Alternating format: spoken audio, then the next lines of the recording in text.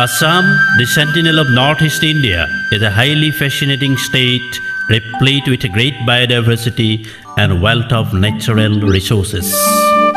It stands at an altitude of 134 meters above sea level in the easternmost point and only 35 meters in the western part of the state. Geographically, it is situated in between 24 degree to 28 degree north latitude and 90 degree to 97 degree east longitude.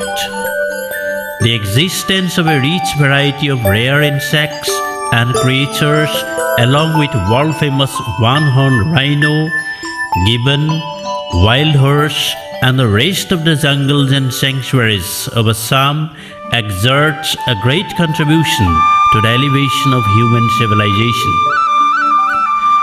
The living organisms, both aquatic and terrestrial, coupled with the trees and creepers of various kinds and qualities, are not lagging far behind in the race. Among all these, a peculiar kind of silkworm, Muga, sensitive by nature, is a rare and valuable living species that makes immense impact on the economy of the state, paving the way for the Muga industry. The scientific name of Muga is Antheria assamensis helfer. Like other Lepidoptera, it is a holometabolous insect that passes through 4 stages: egg, larva, cocoon or pupa, and moth. Muga is such a kind of insect that produces the golden color trait, highly distinctive and valuable. The Brahmaputra Valley of Assam is the only place in the world where Muga rearers have been rearing Muga silkworm traditionally since time immemorial. In other states of northeast India, except Tripura, it is found in wild form and people rear it after collecting from the jungles. Nowadays, people of the bordering areas of Meghalaya, Nagaland, Arunachal Pradesh, and Coast Bihar district of West Bengal rear Muga silkworm, considering its economic importance. A large quantity of Muga trait, as estimated 98% of the total production of the country, is produced in Assam only.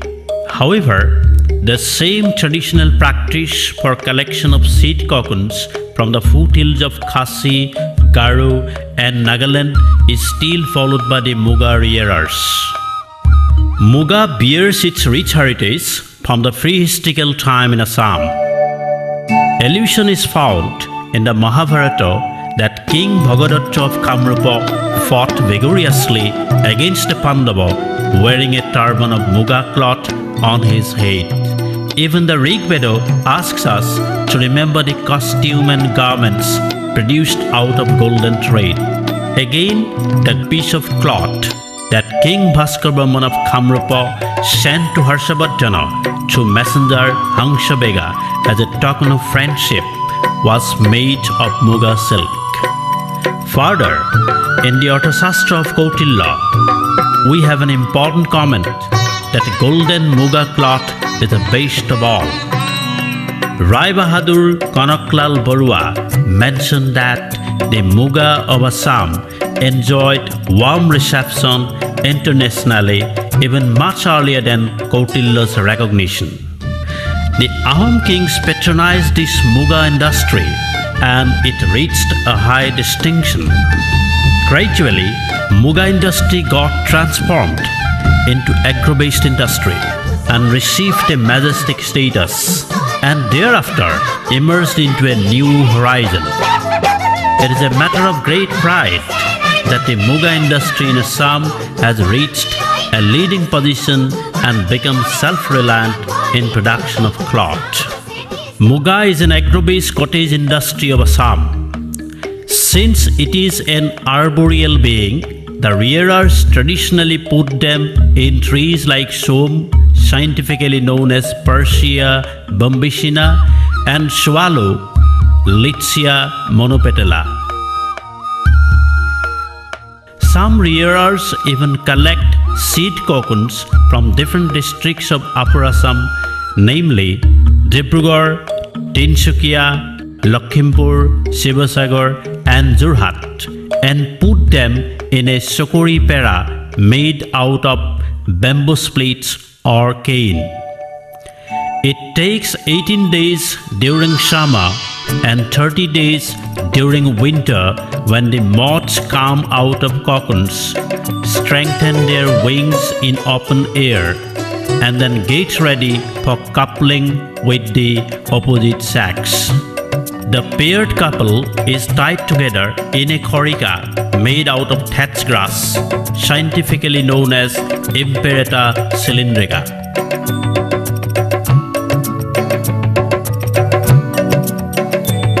In traditional practice, male moths are separated after a period of 10 to 15 hours.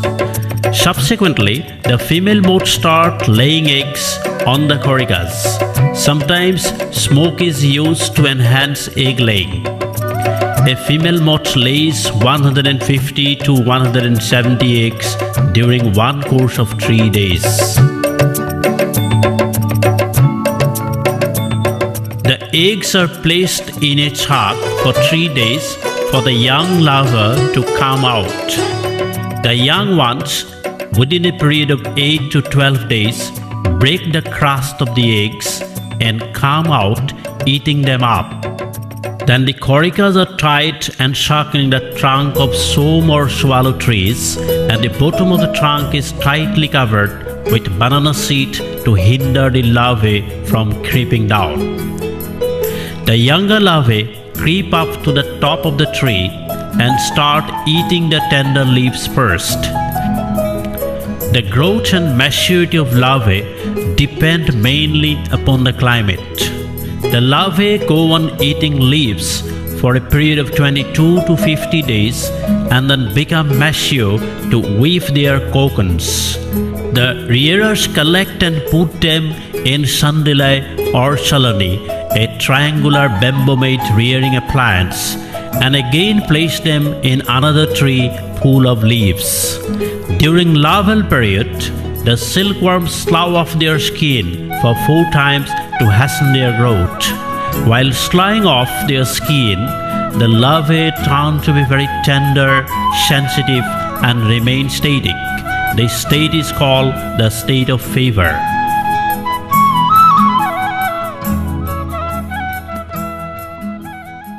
Birds of various kinds, monkeys, snakes, bats, etc. are the arch enemies of larvae, and so the rearers keep on eagle eyes every minute and drive them away with bows, beating drums, and blowing some traditional trumpets. When the larvae become mature, they are called poka. Then they stop eating and creep down from the tree, evacuating last excreta and liquid substance from the body.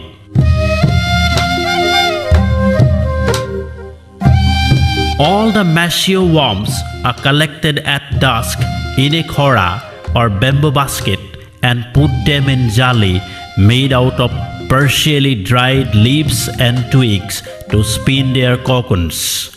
After completion of releasing threads, the worms undergo metamorphosis and turn into pupae. The cocoons are harvested from jalis after a period of 7 days during summer and 12 days during winter. Then the cocoons are selected and preserved either for reeling or for seed. The cocoons selected for reeling are dried up under bright sunshine or smoke to kill the pupae inside.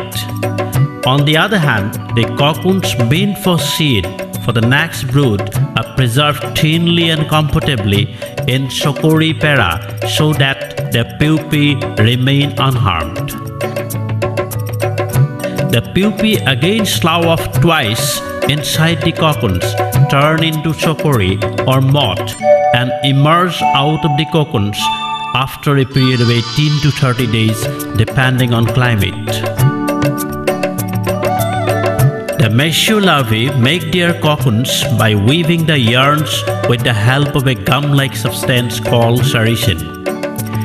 The cocoons are boiled in alkaline or soda water for about 15 to 20 minutes to wash away the saris. The boiling time may differ depending upon the nature and quality of cocoons. While boiling the cocoons, the reelers mix some sorts of herbal ingredients of Hibiscus rosa sinensis, popularly called Java full, to make it brighter and shiny. Traditionally, a kind of tool called bhangori is used for reeling. After boiling up in alkaline soda water, the cocoons are soaked in pure cold water. 5 to 6 yarns are twisted into one and tied up with the bhangori. Subsequently, driving the bhangori, a golden thread is reeled out by twisting and handling the yarn in a peculiar way.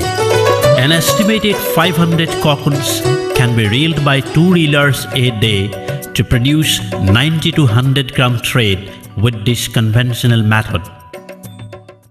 A few days ago, a pedal-operated reeling machine was invented by Regional Muga Research Station, Boku. This machine enables one person to reel out 129 gram thread per day.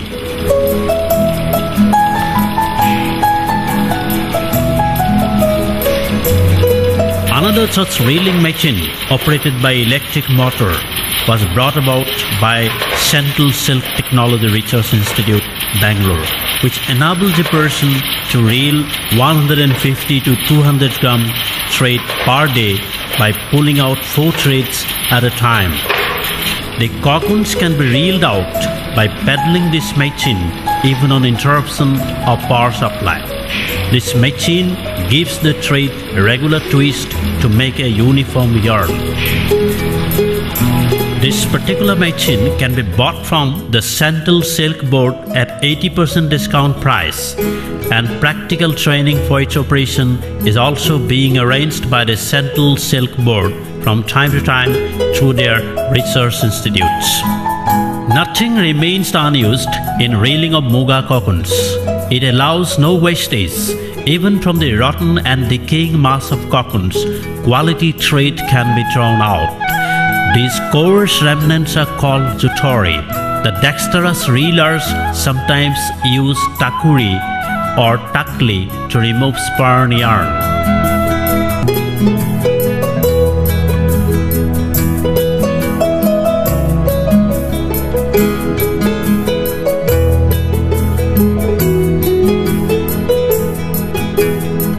This particular machine can be bought from the Central Silk Board at 80% discount price, and practical training for its operation is also being arranged by the Central Silk Board. The weavers in Assam give vent to their artistic skill and sentiment for weaving excellent sketches of various designs on the dresses of Muga. Some weavers use flying shuttle to produce more and more fabrics for business purpose. But still now, the weavers in rural areas use the same traditional handlooms. Both reeling and weaving are done in Assam by people of all classes, irrespective of sex and age, race and religion.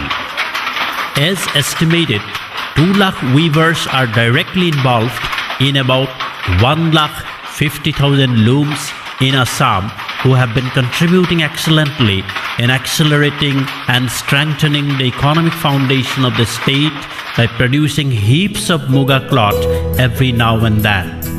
The craftsmen, being guided with a ready-made chaneki, a traditional book having collection of pictures and flowers of various designs, prepares another chaneki by cutting small holes in a hick paper in a particular manner.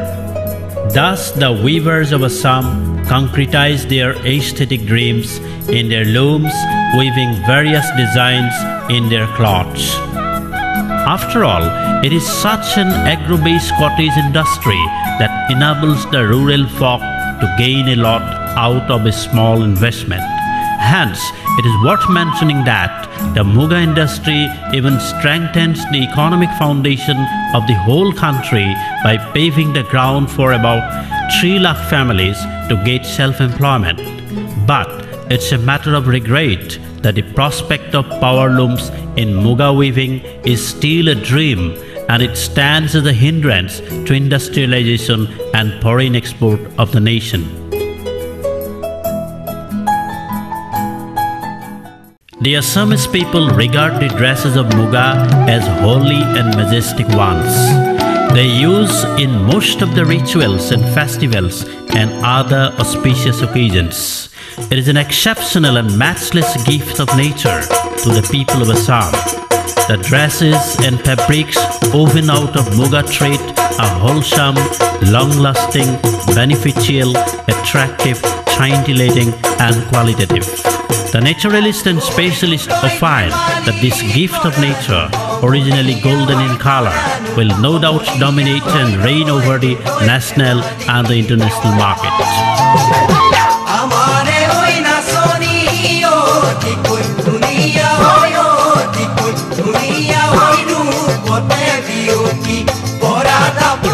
The Muga industry survives as an indigenous one. Assam alone produces 98% of the total production of Muga in the country. The rearers and reelers as a whole should undergo trainings arranged by the Central Silk Board to lead this industry in the right way. The government should also undertake effective schemes so as to inspire and support the people to establish new industries in all corners of the world. This act necessarily will play a pivotal role in preparing ground for employment in a wider scale.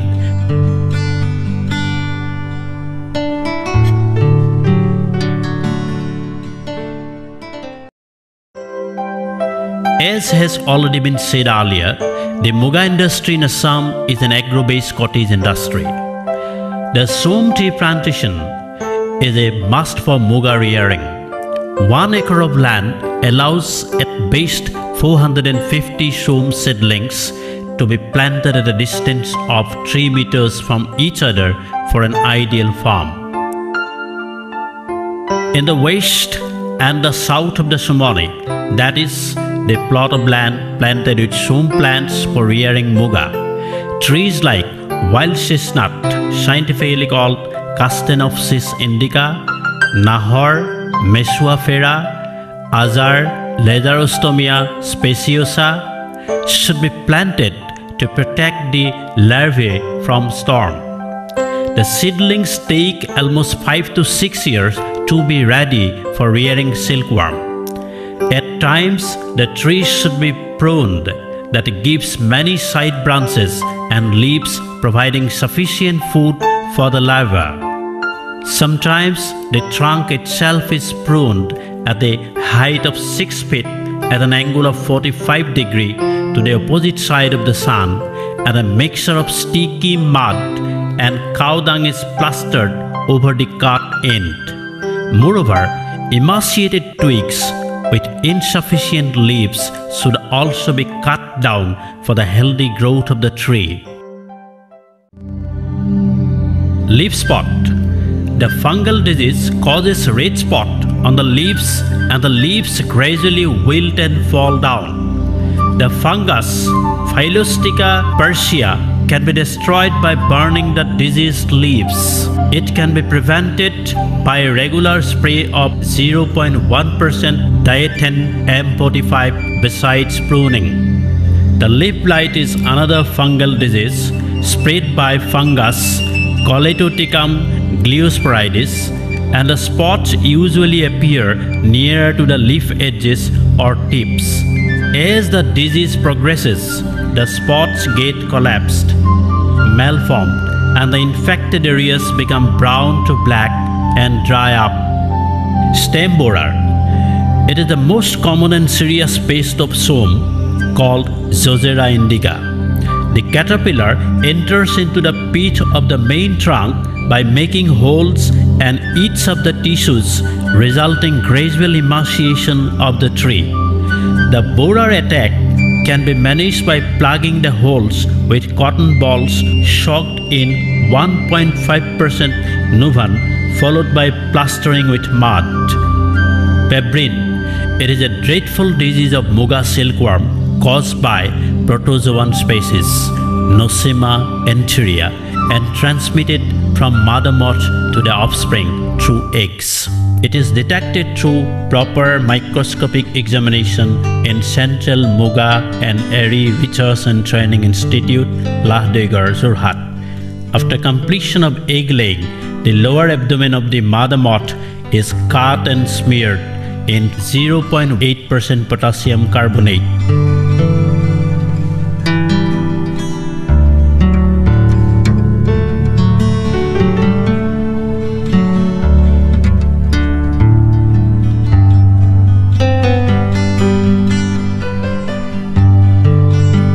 The ground mass is then examined with the help of a phase contrast microscope, and if any oval-shaped body is noticed, the eggs of the particular moth are rejected. Flechery. By nature, flechery is the most destructive disease caused by a bacterium, Grassari. Grassari is a viral disease commonly called jaundice, which causes severe mortality of Muga silkworm. Muscardine, another disease that specially breaks out in winter crop during foggy weather. The causal organism is a fungus called Bovaria species, which kills Muga silkworm in a devastating way. The Central Muga Eri Research and Training Institute at Lahdegar